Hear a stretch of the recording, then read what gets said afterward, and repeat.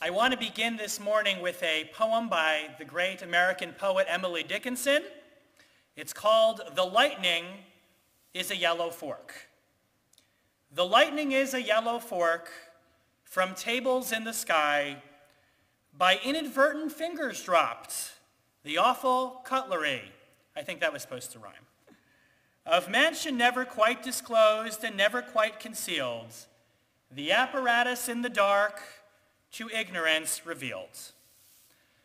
Dickinson depicts the lightning that falls from the yellow sky as falling from God's table by accident, a fork that accidentally slipped through God's fingers.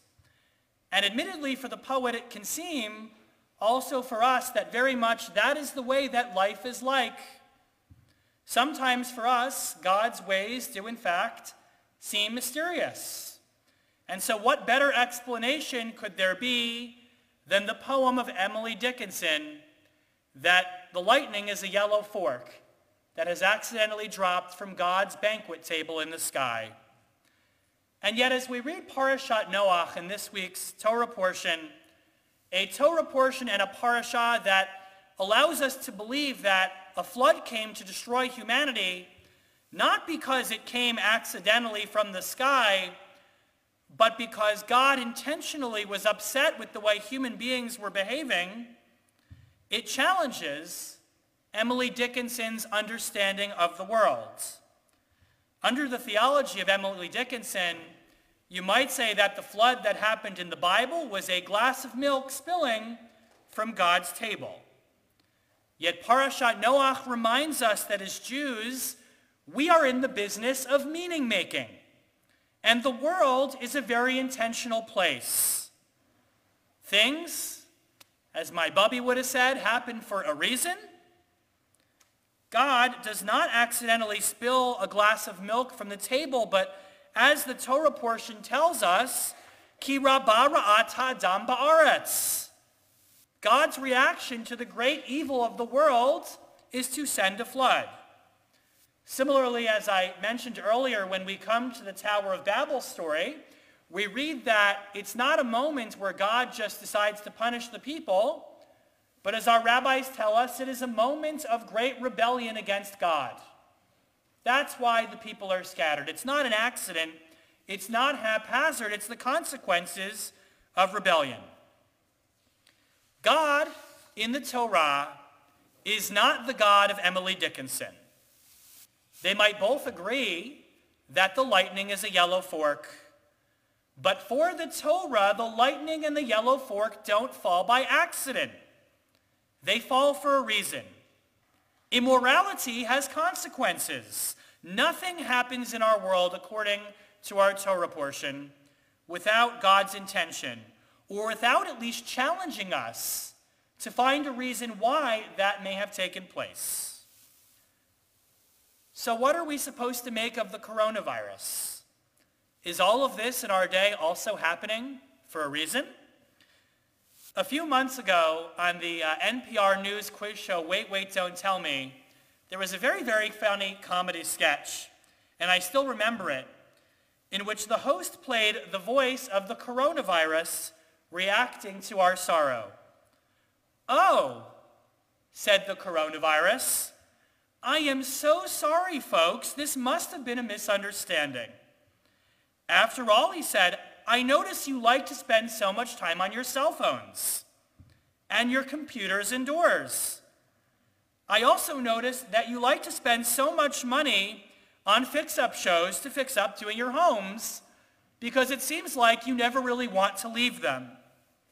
This must have been just a misunderstanding," said the coronavirus. "I thought, after all, this is what you wanted me to do." There's no question that the coronavirus is not a laughing matter. Many innocent people have died and countless others suffer. And yet as we look through it through the lens of our Torah portion and we struggle to make meaning of how our world has been changed over the past several months, I can't help but think that NPR nailed it when it comes to poetic justice. According to Reader's Digest, 11,000 people get injured a year because they walk while talking and looking at their cell phones at the same time on the street. Some of us, by the way, may be guilty of being those injuries ourselves. And yeah, as Rabbi Lewis famously drashed, Matovu Halecha Yaakov, sometimes our homes have become so wonderful that we look for any excuse not to leave them. Our children don't go out to play. Grown men sit in front of the computer and play Fortnite all day. Social media addiction is pervasive. And as my son tells me at 7 years old, YouTube is no longer a hobby, it's a career ambition. And so what might we learn from the pandemic? I hate to say it, but we can't escape the fact that this pandemic has been a kind of poetic justice that our Torah would have understood very, very well.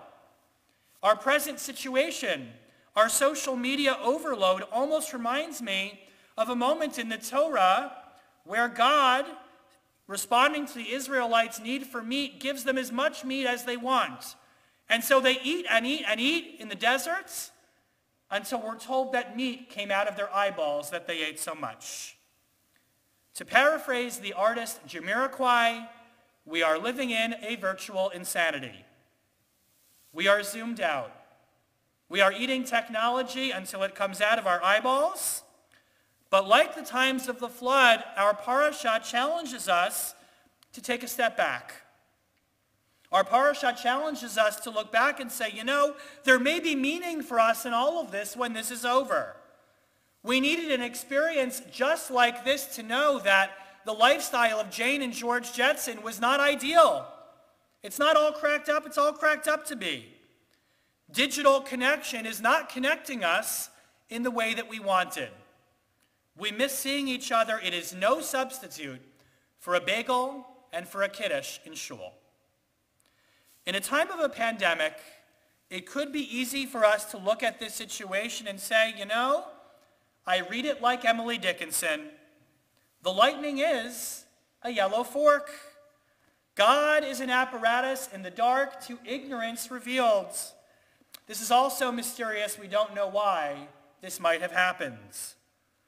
Only on a week in our Torah portion where we read about a very intentional flood that came for a reason, we have to wonder what's going on in the world right now and what might it say about all of us?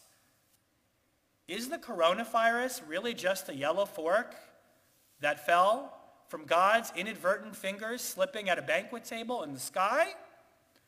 Or is this not a tragedy of biblical proportions that can teach us something? There are times perhaps in life, not only the coronavirus, when we can all feel like the lightning is a yellow fork dropped from fingers in the sky. But the challenge as a Jew, as we read Parashat Noach, is to make meaning from tragedy. The challenge of a Jew is not to think about the world as always being arbitrary, but to see how we might use these moments to think about our own lives and to live better. Let's not any of us here this morning or at home fail to seize the moment. Let us see the yellow fork that has fallen from heaven as an opportunity for us to do better. This is, after all, once again an opportunity to build a better world after the flood. Amen.